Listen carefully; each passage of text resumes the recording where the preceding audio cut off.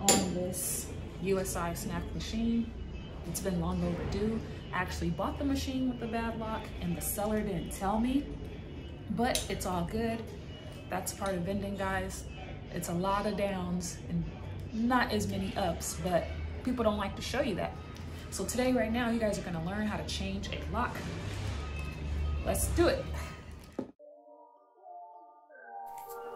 All right, so this is just me going ahead and taking off the old T-lock. It was pretty simple too. There's going to be some screws when you're able to pop the T-lock open behind the T-lock handle, and you just want to take those screws out. All I needed was a screwdriver and like a monkey wrench because I didn't have like an Allen wrench.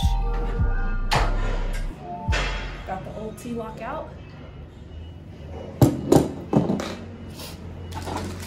My new T-lock is here, along with my new cylinder lock.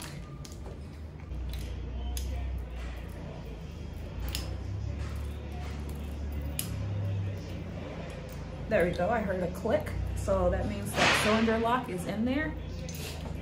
When you hear that click, the cylinder lock is safe inside. As you can see, I pull on this key and it's not coming out. So now I have my keys, my cylinder lock is safe, and now I'm just gonna take this cylinder lock and put it right back in the hole that the old lock was in. Right in there.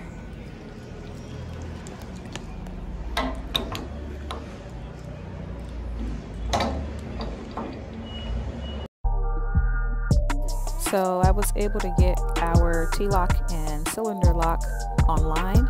I actually just went on eBay and got them both, and it was pretty reasonable too. It was only like a total of like 66 bucks with shipping included. So I mean, it was a very good deal. We were happy with that price, and now we feel happier about having a lock that is safe and that won't get broken into. And we are done, guys. This is our new T-lock. Got it all tightened in there. This collection still had a lot of snacks inside because it was Christmas break, and the warehouse was actually, the guys had about a week off for Christmas break, so we still had a lot of snacks inside during this collection, which we were okay with. So this is just us making sure that products weren't expired.